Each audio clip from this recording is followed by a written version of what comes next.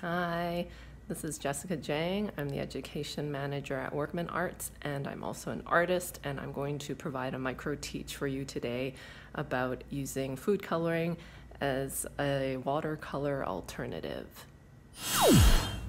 Alright, so what we have here is a square of watercolor paper. We've got some food coloring right here, a bit of salt, water, and a repurposed candy tray I'm using as a paint tray. I usually just drop 1 or 2 drops of food coloring into these little sections because a little goes a long way, as you'll see. So I've taken a wet paintbrush, I've just applied it onto my paper so that I can show you just what happens when I introduce a little bit of this color to the wet part of the paper. So you can see that just by dabbing the tip of the brush onto these wet parts, you can get this really marvelous effect. The ink tends to spread almost like spores in a petri dish, and I'm just going to add some red here too so you can see what the effects of this looks like when we introduce another color.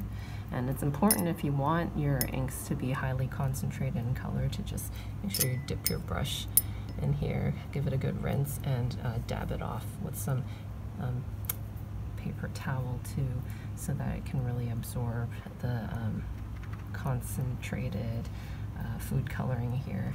And I have heard that actually food coloring as a painting medium is archival and acid-free. I'm not the only artist at all who uses this technique. It was introduced to me a really long time ago in a art studio where we were being really economical with the materials that we had on hand, and creating lessons around that. But I know that a lot of comic artists have used food coloring as a material to paint with, and it's really fun. So I've added like a few different colors. You can use a wet brush and go in and kind of help blend some areas if you like. You can also, of course, dilute some of this. So maybe I'll take a little bit of blue, put it here, and add some water, and you can see that you can paint with it a lighter touch as well. Yeah. So that's what you can do with the coloring.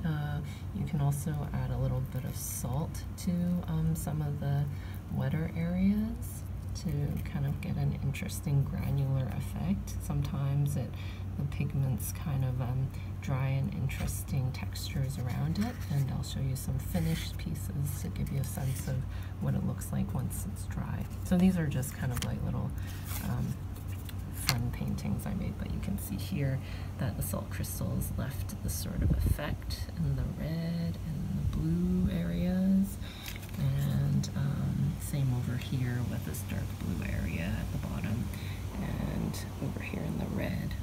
So